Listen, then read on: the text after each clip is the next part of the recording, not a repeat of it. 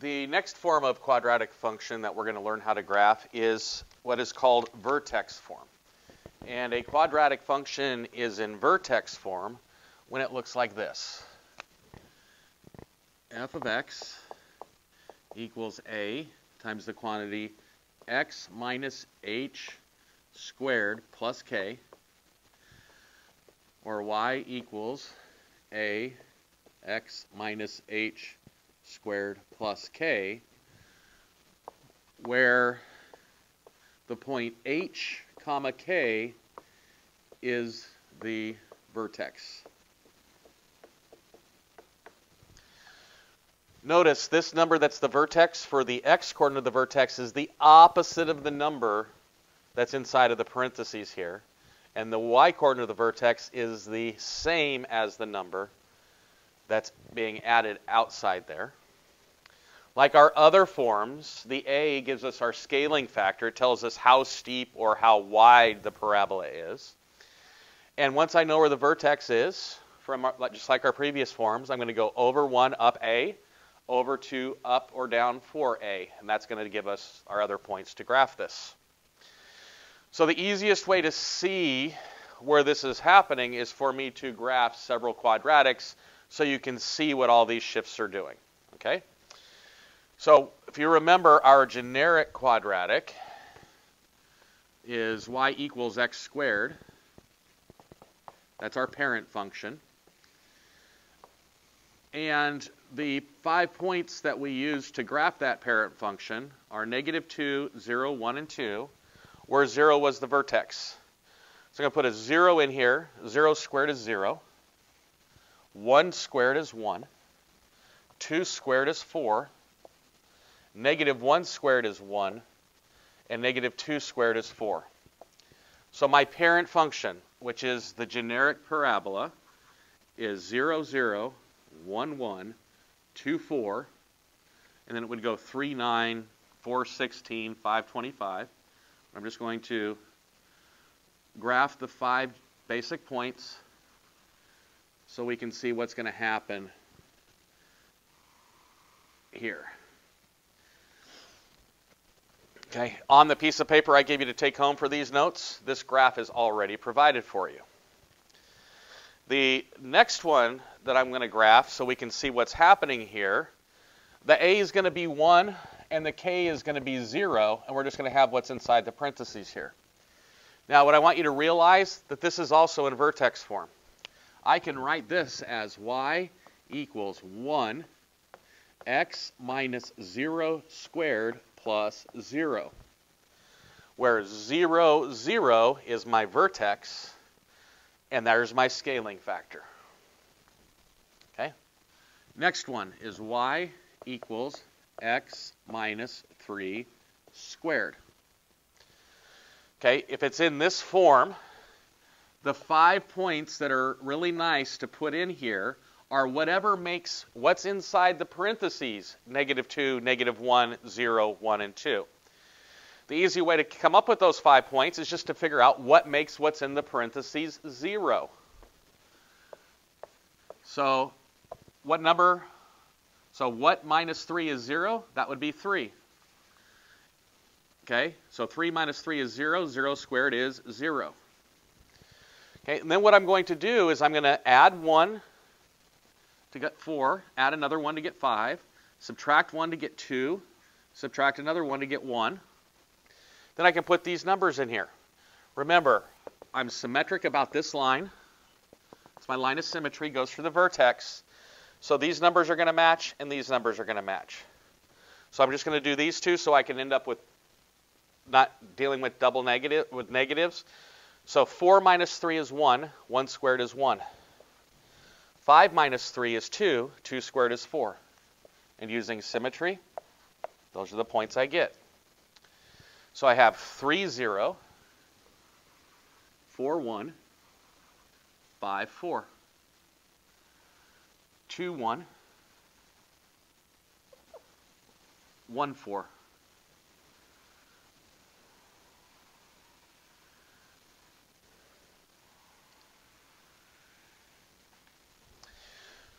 So if you look at the purple graph, all it is the black graph shifted to the right 3. The number inside the parentheses is telling us how far we are shifting, left or right. Okay, and it's in the opposite direction that you would expect. If it's inside the parentheses, it's in the opposite direction. So I subtracted 3, so usually subtracting would be to the left, but the opposite would mean go to the right. So this says shift to the right 3. Next one I'm going to do is x plus 3 squared.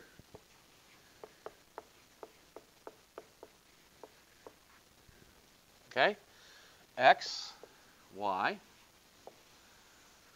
What number do I have to put in here to make it a 0? That would be negative 3. Negative 3 plus 3 is 0. 0 squared is 0. Remember, this is a line of symmetry. I'm now going to add 1, which would be make it negative 2. Add another one, negative 1. Go the other direction, negative 4, negative 5. Put the negative 2 in here. 3 minus 2 is 1. 1 squared is 1. 3 minus 1 is 2. 2 squared is 4. Using symmetry, I get those 2 points. So I have negative 3, 0. Negative 2, 1. Negative 1, 4. Negative 4, 1. And negative 5, 4.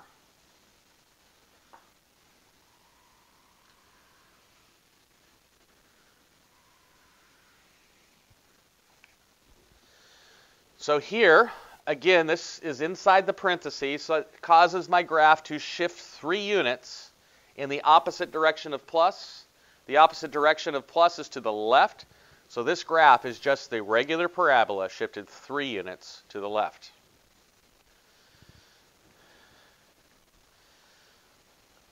Next one I'm going to graph is x squared. That's not going to be dark enough for you guys to see, so I will change colors. Y equals x squared plus 3.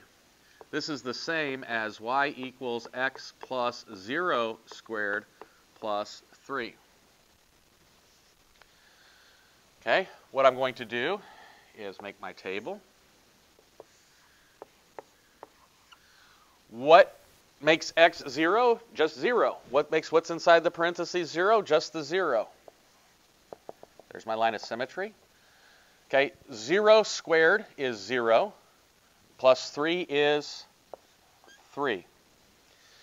Then I'm going to put the next number to the right, which would be 1, and then 2, and then negative 1, negative 2. Put a 1 in here. 1 squared is 1, plus 3 is 4. 2 squared is 4, plus 3 is 7. Using symmetry, 4 and 7. So I have 0, 3, 1, 4, 2, 7. Negative 1, 4. Negative 2, 7.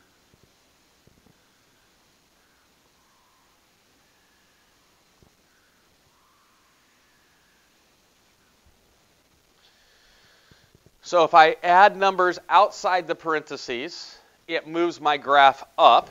The red graph is just the black graph moved up 3. And if I add numbers outside, subtract numbers, it's going to move my graph down. Okay? I am not going to put data points in here. What I'm going to do is I'm going to show you how I expect you to be able to come up with this without having to put these points in. So I'm going to write y equals x squared minus 3, which I need you to realize is x minus 0 squared minus 3. So my vertex is at 0, opposite of that number, the same as that number. So that's what I want you to do. So I want you to directly read it and tell me where the vertex is. So my vertex is at 0, negative 3. The number in front of the parentheses is a 1. It's invisible, but it still takes into play.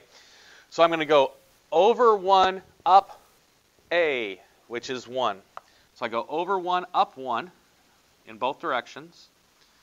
Then I go over 2, up 4 times this number. So up 4 would be at 1. And then I have my graph. Oops, that should have been, I didn't go over another digit here. So over 2, I'd be here. Over 2, up, total of 4. So that pink graph is x squared minus 3. It's the black graph shifted down 3. Okay, so I've shown you what to do if they're individually inside the parentheses that I'm adding or subtracting, individually outside the parentheses that I'm adding or subtracting. Now what I'm going to do is I'm going to show you examples where I do all of that. Something inside, something outside, and maybe possibly something multiplying on the outside. So let's erase it. And then I'm going to do separate graphs for each of these next ones. On each of these separate graphs, the first thing I'm going to graph is the y equals x squared. The paper that I give you for graphing quadratics always is going to have, or in most cases is going to have the y equals x squared graph there with it, so that you have something to compare it to. Because as you get farther along, I really am not going to be as concerned about the graph, but you able to tell me what its graph looks like compared to the parent function. Like it's shifted 2 units to the left, 3 units up, and it's skinnier, or it's steeper, or it's wider. Those types of things are going to be what I'm concerned about. First one, y equals 2, x plus 1 squared minus 3. So 0, 0, 1, 1. So this is just the y equals x squared, 2, 4.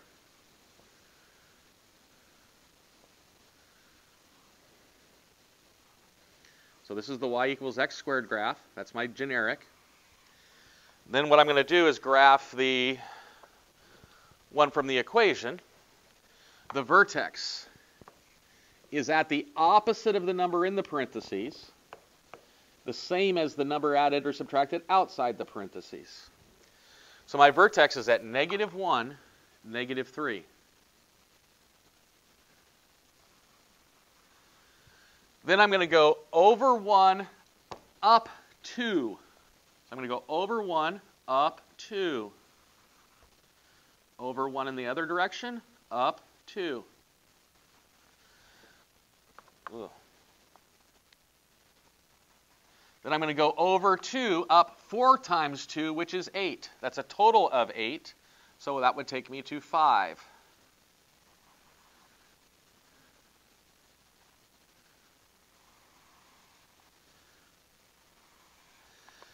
Okay, if you do not remember the over 1 up a or over 2 up 4 times a, once you know where your vertex is,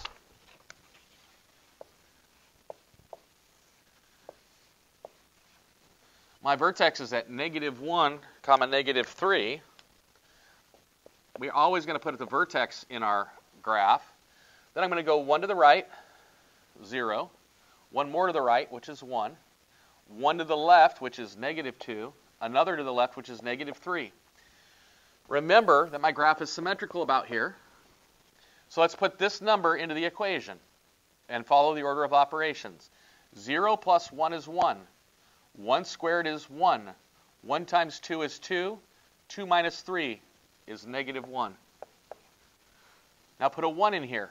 1 plus 1 is 2. 2 squared is 4. 4 times 2 is 8. 8 minus 3 is 5. I do not necessarily need to see this table.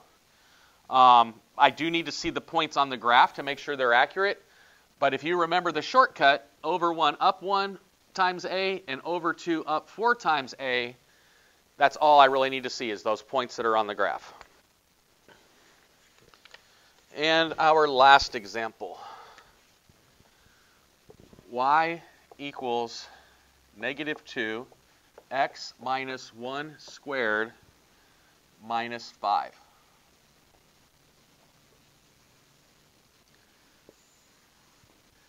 One, two, three, four, 5. 1, 2, 3, 4, 5.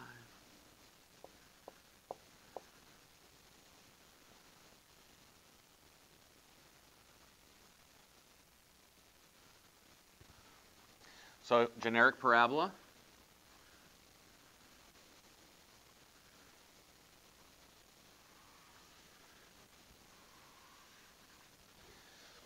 Okay, what I need to do is I need to find out where the vertex is. The vertex is at the opposite of the number being added or subtracted inside the parentheses. The opposite of -1 is 1. The same as the number outside of the parentheses, -5. So my vertex is at 1, -5. Now I'm going to go over 1, down 2. Over 1, down 2. So that would be at -7. I'm going to go over 2, down a total of 4 times -2, which would be -8. So I'm going to go down 8 from the -5, which would be -13.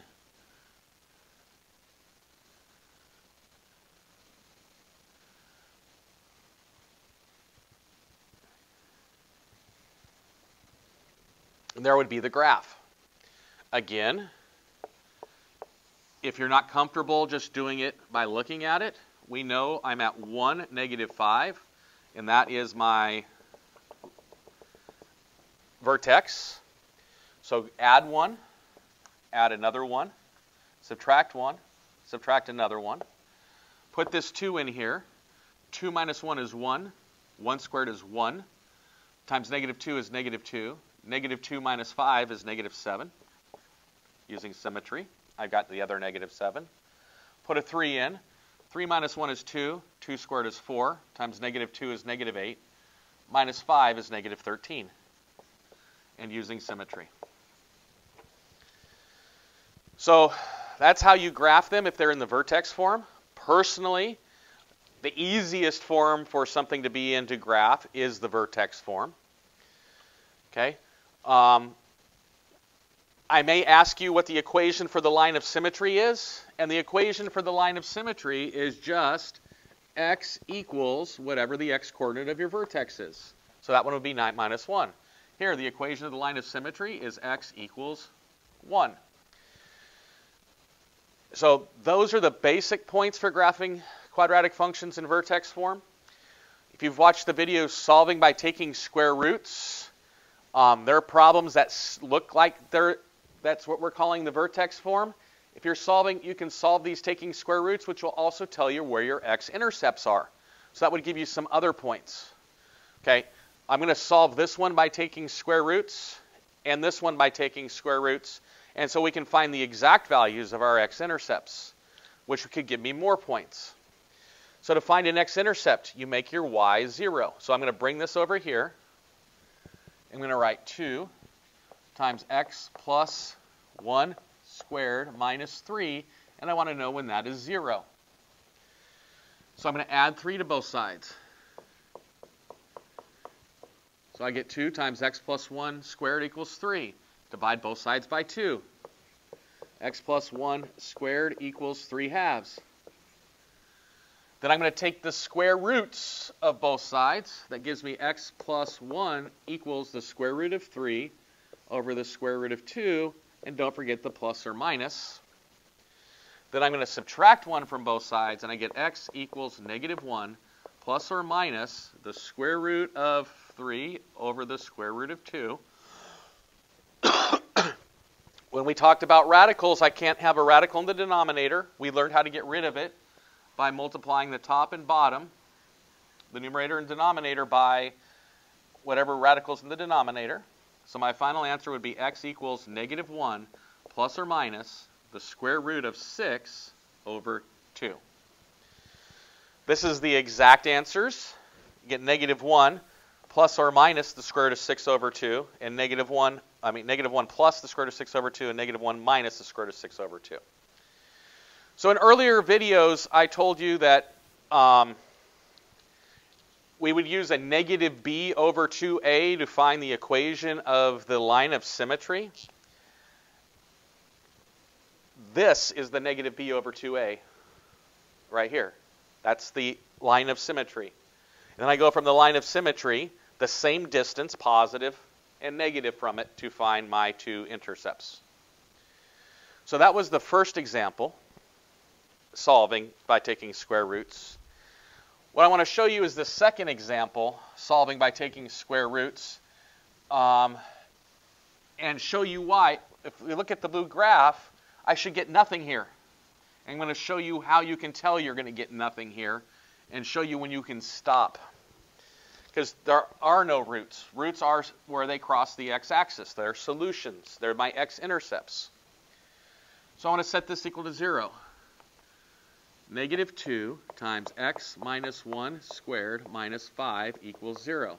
Add 5. X minus 1 squared equals 5. I forgot the negative 2 out here. Now divide by negative 2. X minus 1 squared equals negative 5 halves. My next step would be to take the square roots.